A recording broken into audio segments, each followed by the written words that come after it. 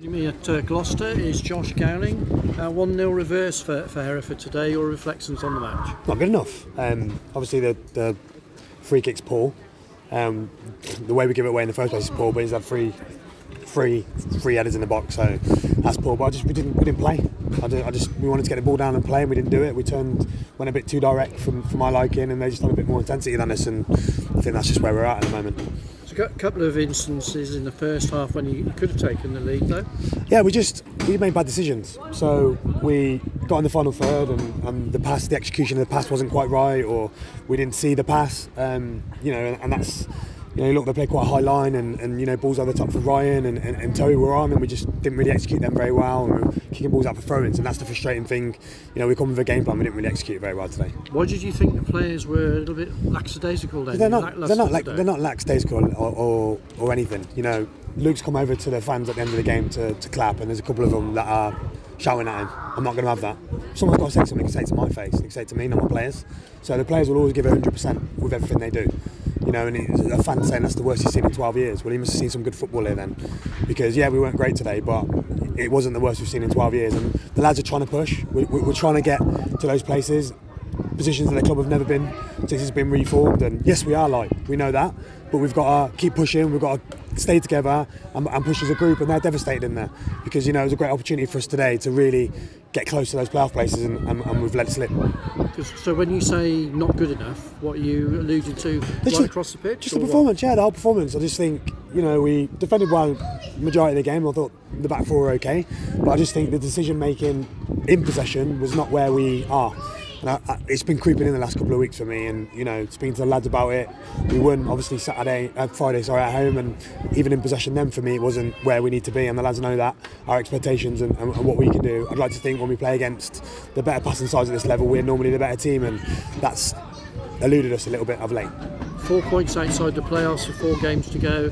You're not going to tell me it's all over? No, but it's frustrating, isn't it? Because you win today, where are you? And that's been us all season at the moment, hasn't it? When you get an opportunity to claw those points back and get one point outside of it, then you fall away from it. So that's the frustrating thing for us. When we're nearly there, we're just not quite hit over that barrier. But hey, we'll keep going. Does that mean that the players are not quite there, the quality is not quite there? You're on an almost successful Look, we've got a young squad. That's what we've got. And with young players, you have ups and downs, and you have inconsistencies with a young squad. Probably need a bit more experience in the side, that's for sure, and that's obviously areas we'll look at for next season. But right now, we've got to squeeze every ounce of us for the rest of the 4 games and see where we are at the end of it. Well, it's a good turnout from Hereford fans today, probably just under 1,000. Yeah, absolutely excellent. And they sung, they chanted.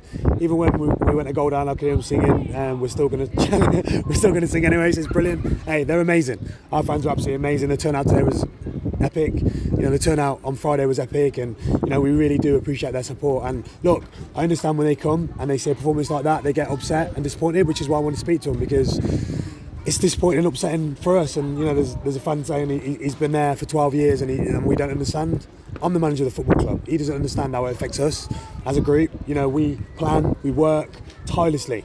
This is our life, and I get it's their lives as well. It means so much to us to get and push on and get this club where it wants to be, and we want it more than anything else. And we'll keep pushing until we get there. Because a lot of the players' contracts are up in the summer, so that must have a bearing for you as well.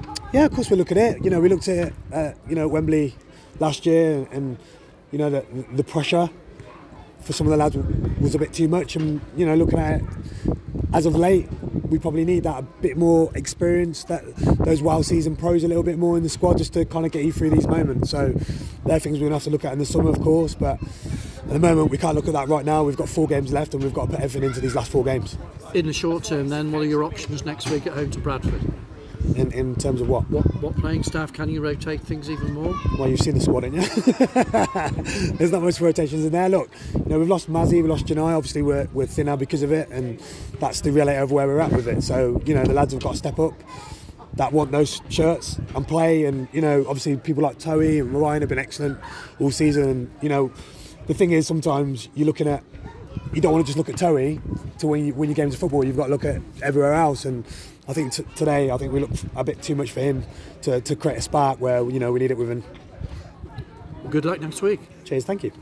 You left Ben Pollock on the bench today. Was that? No, he wasn't on the bench. He had a knee injury, so he wasn't. Yeah, he wasn't available for selection. His knee puffed up on Friday after the game, and he was a bit sore when he was locking it up. So obviously playing on this surface probably wasn't the best idea going into the last 4 games. So yeah, he wasn't available. Saturday, or? Fingers crossed. Yeah, he's working with Aaron today. That's why he was in, and we'll do some more work on Thursday, and hopefully he'll be all good. What was said to you between you and the fans, because you were there quite a while explaining things? No, he was just having a go at Luke, and I didn't like it, to be honest. And then he was just saying it's the worst he's seen in 12 years, which, again, I'm not sure who we are, but I've seen worse than that in 12 years, and I've been playing, and I was a part of it. So, but no, I just wanted to have a chat with him. That was all. Look, I get people's frustrations. I'm frustrated, and sometimes if they're going to vent, I don't mind. I'll be that sounding board for them to vent, and I just wanted to listen to what he had to say. The fans are great. They've clapped us off at the end, and they're over there and saying what a good job we're doing. So, but look, we're disappointed. We are. That's for sure. Again, we've lost an opportunity to probably go probably 9th today would be a point behind. So frustrating. And they probably appreciate you going over and actually talking to them. I'll always do that. I'll always front them up. All I will say to the fans is if they've got an issue, don't air it to the players, air it to me. I'll take that. At the end of the day, it's my team. They're my boys. And the lads will always put a shift in and always do their best. So if they've got a problem, they can come speak to me. No problem.